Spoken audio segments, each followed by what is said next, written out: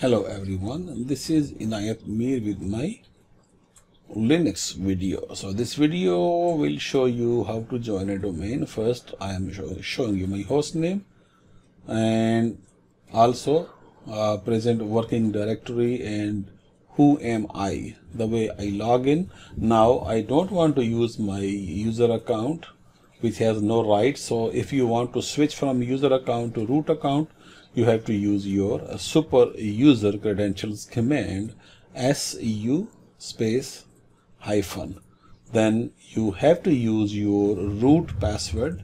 Then under root password you can see that what files or folders or directories you have with what type of rights. So we will discuss about the rights in some other videos. First, you see under my domain ny1.com, I don't have my Linux machine. So what we're gonna do here, first we all have to know that we need to add this yum package. This is actually a pre-joining package which you have to run on the machine if you don't have this already available on your machine. If you built a new machine, in my previous video which I posted a few months ago, where I showed you for all steps for installation and configuration of the new operating system. So here I am going to install this package, and also on the way while the package is being installed we will discuss a couple of commands or about couple of commands which I will show you actually as a lab in my future videos. Few of the commands we will see in my next video, and a few of them I will add in the series. For example, if you want to add a text to the file, you can use echo command. So your text goes right as I mentioned here. You can put a file name.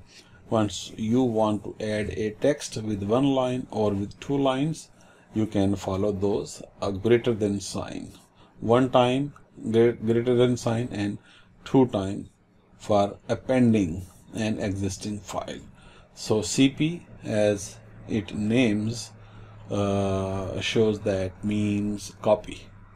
So you can use cp for the copy command, and you can use cat, concatenate. We will also discuss about user accounts, groups, Linux text editor, about the root account, and about PuTTY versus graphical user interface. Most likely I will show you PuTTY when we use actually labs connecting from a Windows environment to your Linux environment. So creating a user, creating a group, adding a user into a group is a very simple and straightforward work. So these are all things I'm showing you because I also want you to see at the back end how this package is being installed. So that's how this will go. So the timing, the way you see, almost is showing me that we are almost done. So this package is in the process of last few files. So we have 27 of 62, 28 of 62, and this will actually move on a little more quicker. Now 62 of 62, now verifying that. So actually we are ready now to join the domain. So you have to be very careful to look at my Active Directory and some configuration file. So this is a network management tool user interface command where you can go, and I have done it already. Just I am showing you here that you can go and edit your IP address, edit your host name, and then you can go exit from this command.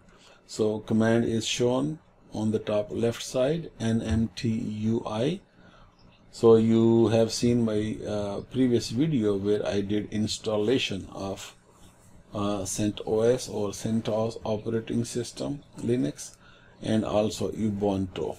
So I have done those all videos previously. If you did not watch those videos, you simply can go back and search.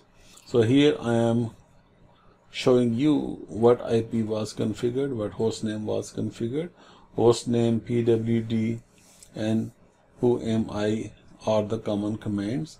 Now I am going to use my domain joining command because the most time I spent is to configure my Linux server first and installed that big package that took about 10 to 15 minutes actually. That was the installation time. During that installation I have paused my video as well several times. So here now you simply joining this domain.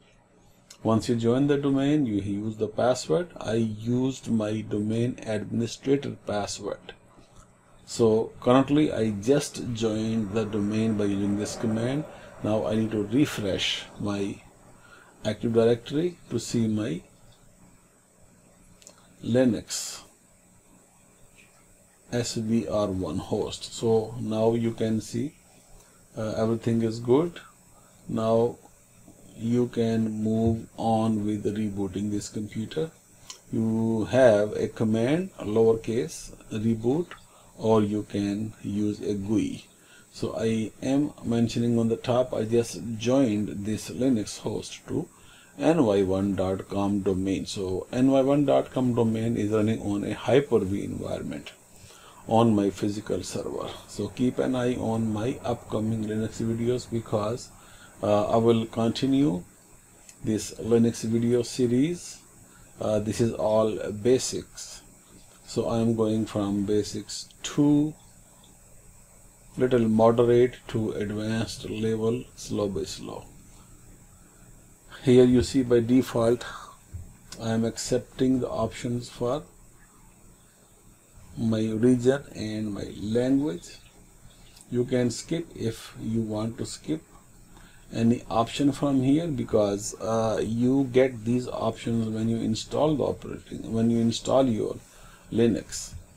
And because we just joined domain, so you are going through this all again. Here you can see then how you logged in now. Who am I? Now you are logged in as administrator, but this is not a local administrator. This is a ny1.com administrator. So here you can also see the profile and profile folders.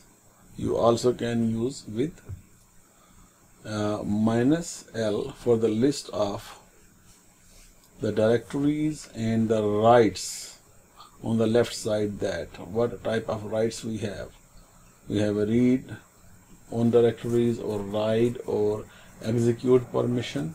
So these are basically a complete different topics I will discuss with later on. Thank you for watching.